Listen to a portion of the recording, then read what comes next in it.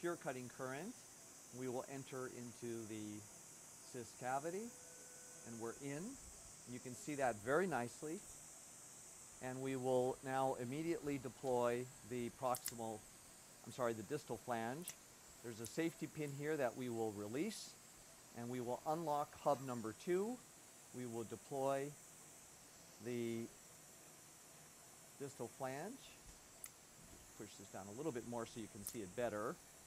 And it will click in a moment, and there you see very nicely the distal flange right here. The distal flange is fully deployed. We can snug it up just a tad like arch, and you will see a black mark in just a moment. There it is. Once you see that black mark, you can now deliver the proximal flange. Just pull back like this, and there the proximal flange has delivered, and we'll push it out by pushing the stent out. You can see it's immediately draining right now. We can disconnect the cautery, of course, and we see the stent beautifully deployed and draining. So the whole procedure was done in literally a couple minutes. A beautiful cannulate freestyle. It's a short saddle.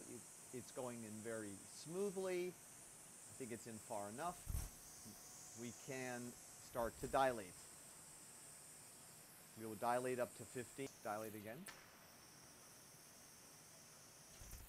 There we go. This is better. This is better. So we're dilating up to 15. That looks very good. And let's now dilate up to 16 and a half. That's good. Go down now, please. So we have dilated the stent lumen. We'll pull the balloon out. We will switch scopes now for a gastroscope. We're now tipping up. There's the fluid collection. You can see some of the necroses inside, and I'm trying to gently maneuver myself through the AXIOS stent. Here we are, we're going in. You can see the necroses at the bottom. That's what we saw early meters.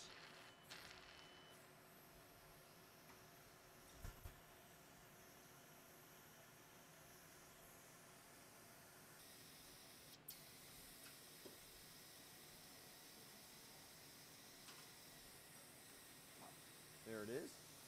Okay, pull the wire back, please. Pull the wire back. The tip will coil up inside of it. You can see it beautifully right there. We want to get it nice and deep in there. The idea is to sort of irrigate those pockets in the back where there's more necrosis. So we're actually very strategically placing the nasocystic catheter where we optimally want it. Now we'll pull back like this, all under endoscopic guidance, no fluoroscopy needed. And I'm doing a 1-to-1, pulling back the scope and